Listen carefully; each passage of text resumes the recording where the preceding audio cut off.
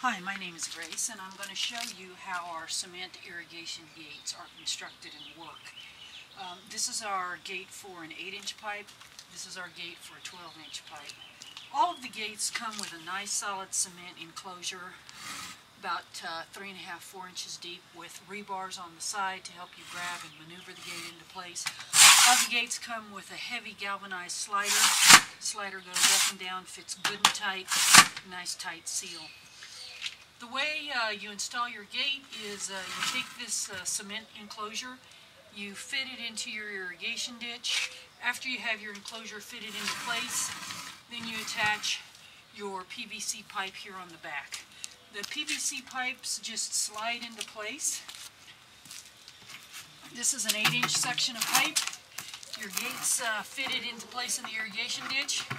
You just take your pipe, fit it in the enclosure. It always fits good and tight.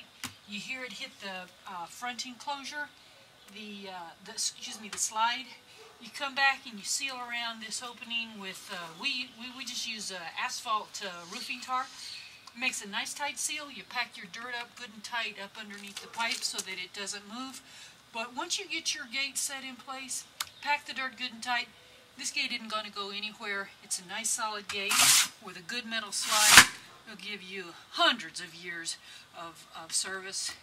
Much better option than the older cement gates with the cement pipe.